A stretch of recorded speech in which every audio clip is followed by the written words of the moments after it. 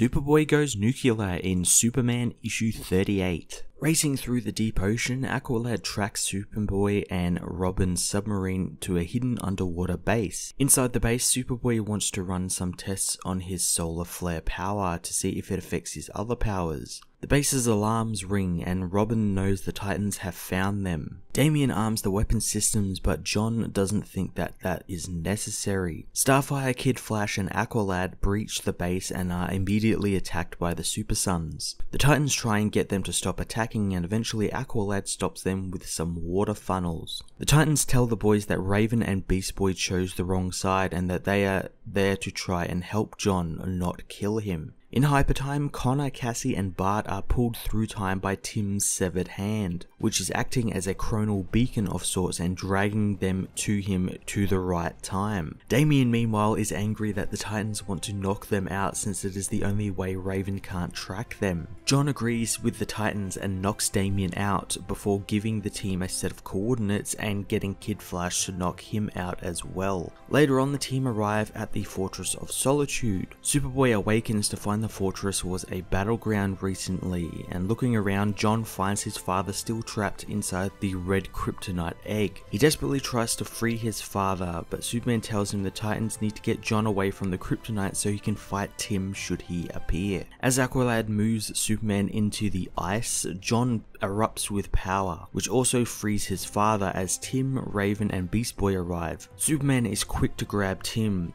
who says that Superboy won't survive the second solar flare since he is weak from the first. If he dies, however, millions will be saved. As the flare builds, the Titans of Tomorrow arrive and take control of the situation, getting the other Titans to put aside their differences to help Superboy as the team begin containing John's building solar flare. Superman gets Wally and Bart to speed around him, reversing the flare's polarity.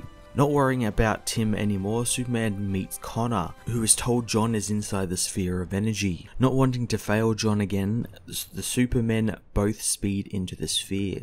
Still fading from the timeline, Tim finds himself attacked by Damian, who thinks that he has killed the others. Tim activates a device on his belt and the solar flare begins being sucked into it. As the energy builds, Tim is obliterated by the power he is taking on, leaving everyone, including John, Connor and Superman, alive. Superman says that Tim saved them by giving his all, and as he says it, Tim finds himself thrown back into Hypertime where he continues to fall. Superman issue 38 drew the awesome Superboy-centric story towards its closure as Tim Drake is defeated and cast back into Hypertime. One of the biggest things to come out about this story and issue was Superman meeting Connor Kent for the first time in DC Rebirth. I love that instead of standing around and talking and introducing themselves to each other, the two of them just got to work to save John. It will be interesting to see the final part to see how they actually interact and where that leaves Connor and how he will appear in the current time or explain exactly where he is.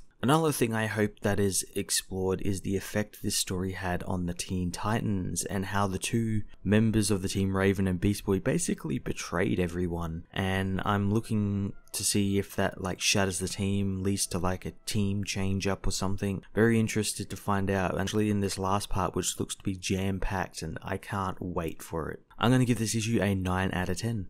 Hey everyone, thanks for watching my newest video. If you enjoyed it, you might also like to check out my other reviews here on my channel. You can also follow me on various social media platforms like Twitter by searching Matt_FOS, or even join the Comic Multiverse Discord server and chat with other comic book fans, including myself and Joel from Cape Joel. Want cheap comics and trades? Head over to the book depository with the link in the description to get the cheapest trades and comics around, along with free shipping anywhere in the world. Until next time, this has been Matt of the Fortress of Solitude. Thank you so much for watching.